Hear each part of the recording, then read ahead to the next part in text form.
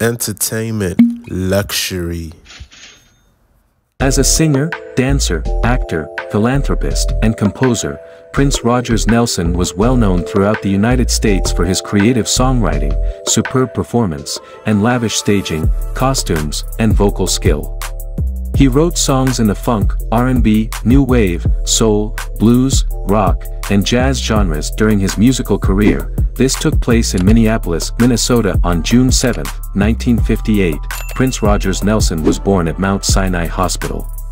Prince was given that name by his father, Louisiana-born pianist John Lewis Nelson, who also played in the Prince Rogers Trio, a four-piece jazz ensemble from New Orleans. Mattie Della Shaw, his wife and Prince's mother, sang in the group. Prince was honored by receiving 7 Grammy Awards and 1 Golden Globe Award in his musical career. Today we'll be taking a look at the top 8 luxury buys of Prince. Before we start, don't forget to poke that like button and subscribe.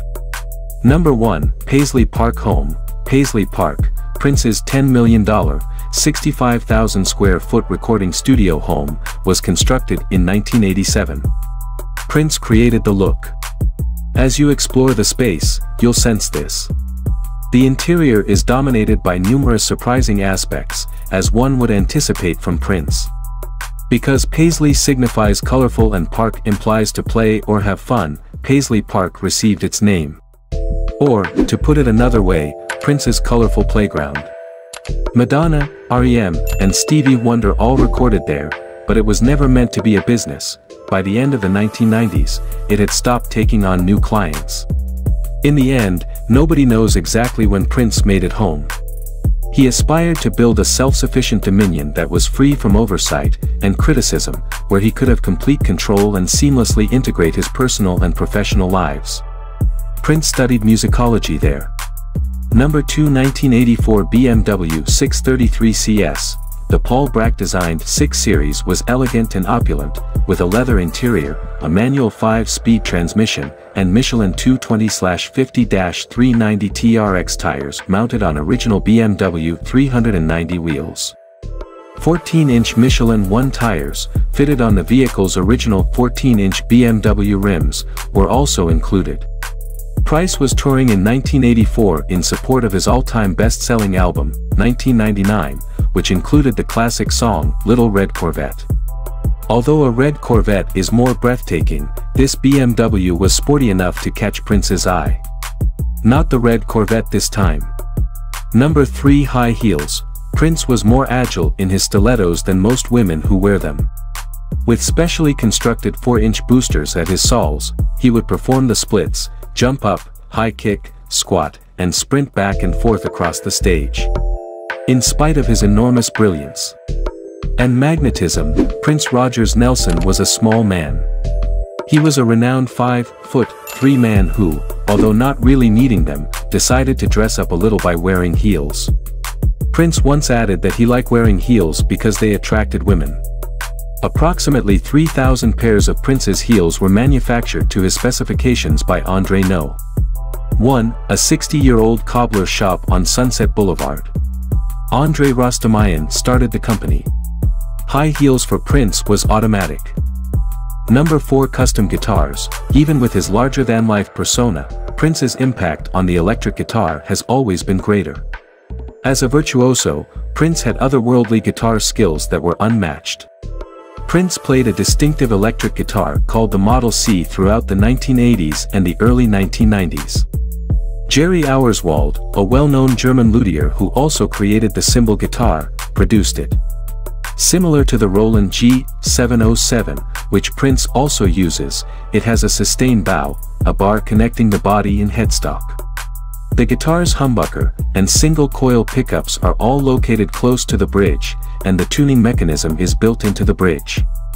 Gloria Von Thurn and Taxis gave Prince his first Model C in 1986. Number 5, secret stash. Only the closest members of Prince's inner circle had access to the hidden vault he kept in the basement of his Paisley Park studio. Following the singer's passing in April 2016, the Carver County Sheriff's Office reportedly released images from inside the vault. According to the CBC, it was crammed with some hidden treasures, including 67 gold bars valued at $840,000, 47 pairs of high-heeled ankle boots, reel-to-reel tapes of classic albums, rare footage on VHS, a duet with Michael Jackson, and endless Batman-inspired works. The stash also allegedly included enough recorded music to create a posthumous CD every year for the next 100 years, according to archivists. His estate has now made some of that music available. Get off these songs. Number 6 Public Library Donation. Prince did amazing humanitarian work, but he was unable to publicly discuss it due to his steadfast adherence to the Jehovah's Witness faith. The Louisville Free Public Library's Western Branch was the country's first fully staffed library for African Americans when it opened in 1905, but over the years, the historic structure had been challenged with closure. Prince donated a $12,000 check to the library in 2001 and asked to remain unidentified. He didn't want anyone to know, according to former librarian and Louisville radio host Haven Harrington. He just wanted to do the right thing. Only after Prince's passing was a picture of that check released to the media by the library. Number 7 Shopping Spree. A cup of coffee and Stevie Wonder CDs were among Prince's last purchases. Prince bought some deals at his neighborhood record shop on Record Store Day, 5 days before he passed away. The star purchased 6 CDs, according to Bob Fuchs, manager of Electric Fetus, Talking Book, by Stevie Wonder, 2. The Time Has Come by the Chambers Brothers, 3. Hedgera by Joni Mitchell, 4. Inspirational Gospel Classics by Swan Silvertones, 5. Missing Persons, The Best of Missing Persons. 6. Santana 4 by Santana. After saying goodbye to supporters at a nearby hair salon, Prince got on his bike and rode off to a neighboring coffee shop. Alia Al-Hilwani, the barista, reported that he preferred a mocha without whipped cream. Number 8 Purple Rain House.